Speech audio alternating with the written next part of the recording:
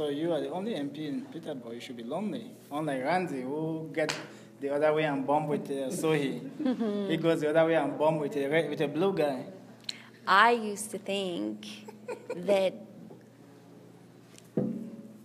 being in Ottawa would be difficult, but it's my colleagues that actually make me feel like I'm part of a new community now too. I don't just have to worry about missing my community back home.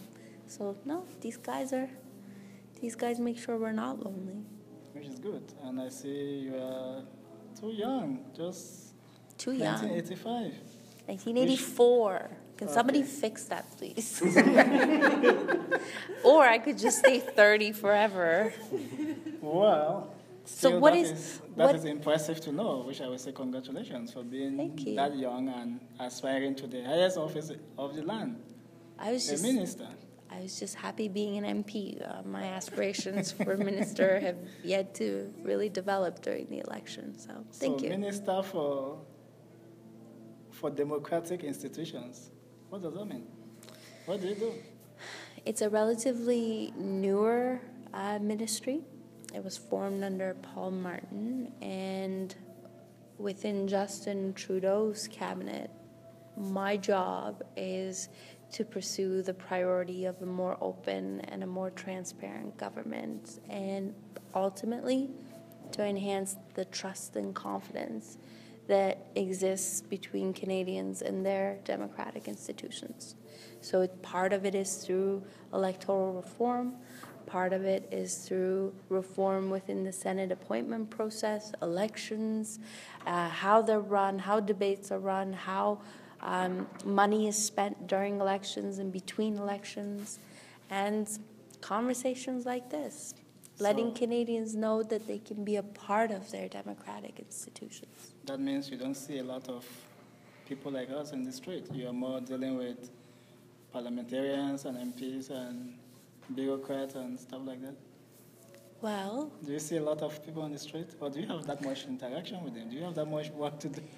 So one of the things that we're all warned about when we get elected is the Ottawa bubble, and how important it is for us to stay connected to our communities and to everyday Canadians. No one is more adamant about that than our Prime Minister. In fact, at the last retreat, that was the big takeaway message for all of us is we got elected on a promise to do politics differently, to listen to Canadians, to stay connected to their realities, and we have to deliver on that promise. So I would say that in the last few weeks, I've probably experienced something that very few Canadians experience, which is start touring the country and not just hear from people on the streets, but hear from people in Iqaluit and in Whitehorse and in Yellowknife and in Kitimat and on Saturna Island and in Vancouver and in Edmonton. And so part of why the Prime Minister has asked me to go across the country is to make sure that I'm really connected to the realities of Canadians. That's good. So you were born in Afghanistan. Was that in Kabul? Herat. Herat. How far is that from Kabul? Like a couple of hours. Okay. And you left Kabul and you lost your father at the early stages? I didn't leave Kabul. I'm from Herat. Yes, and you left that and you lost your father at the earliest, at a younger age. Mm-hmm. So how have you coped since then? As well as I could have. And it's still difficult. Just being in your 30s or 31 years. Yeah, on election day, I wish he was there. The day I was sworn in, I wish he was there. My mom came to 26 debates during the campaign, and I'm sure that she would have liked it if he was there. On days where this job gets difficult or just life gets difficult, I wish he was there, but he's not here. But he's counting on me to get this right. And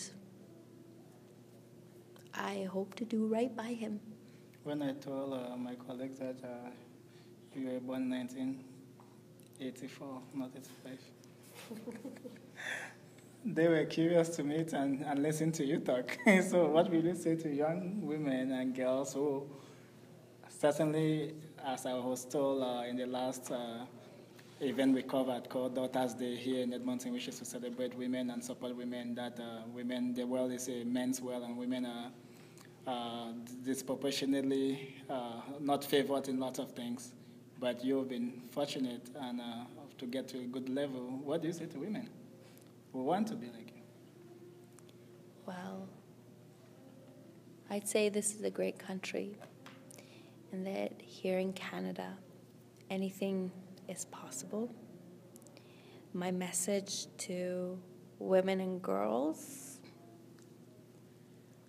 is to be kind to one another, to support one another, to encourage one another, to take big leaps.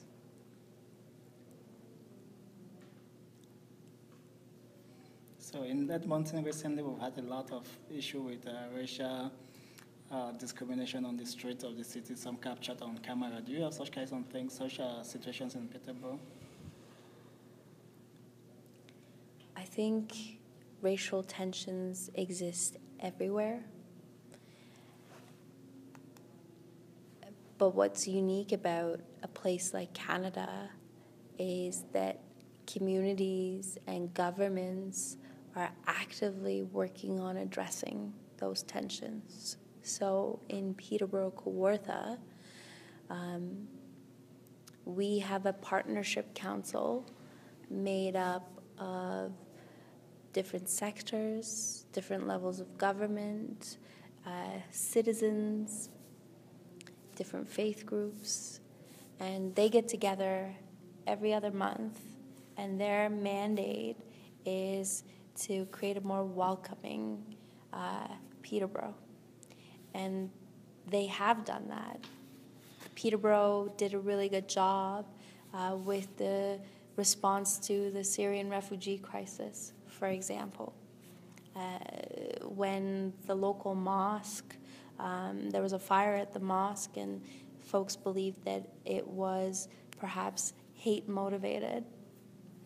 Instead of falling apart, the community came together and raised a lot of money in 30-something hours to cover the damages, and out of the ashes of that disaster came a stronger, more united community.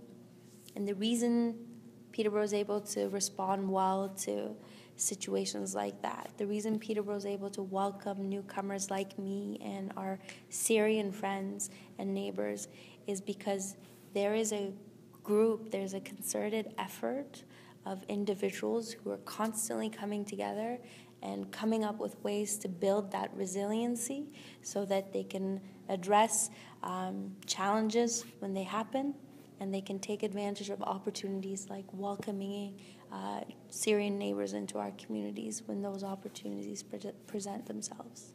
Okay, and I also realized... Unfortunately, we are running low on time, so last question. Last question, yeah. So I also realized that you came second in the mayor election before you ran for MP, or ran to become an MP. How did that motivate you going forward after a setback like that? I lost by 1% of the vote, so 1,337 votes. But 9,879 people counted on me. They believed that I could advocate on their behalf and their kids and their grandkids. And they invested their hopes and dreams on to me. And so when I started out, I thought I was going to be a nuisance candidate. I just wanted to raise the issues that weren't going to be raised otherwise. But on election night, those results made me realize that I wasn't alone. And then every day after, I felt a growing sense of responsibility. Of all these people, these 9,879 people, I was carrying them everywhere I went. And so that knowing that they believed in me, knowing that they're counting on me, helped motivate me to work up the courage to throw my hat into another race. And you did, and you're here. Congratulations. Thank you very much. And that's the end. All right. Congratulations and hope you hard work.